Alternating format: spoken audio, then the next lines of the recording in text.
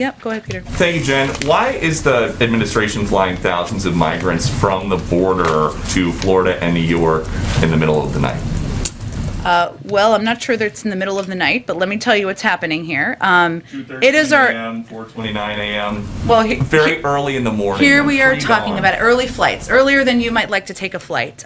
It is our legal responsibility to safely care for unaccompanied children until they can be swiftly unified with a parent or a vetted sponsor, and that's something we take seriously. We have a moral, right obligation to do that.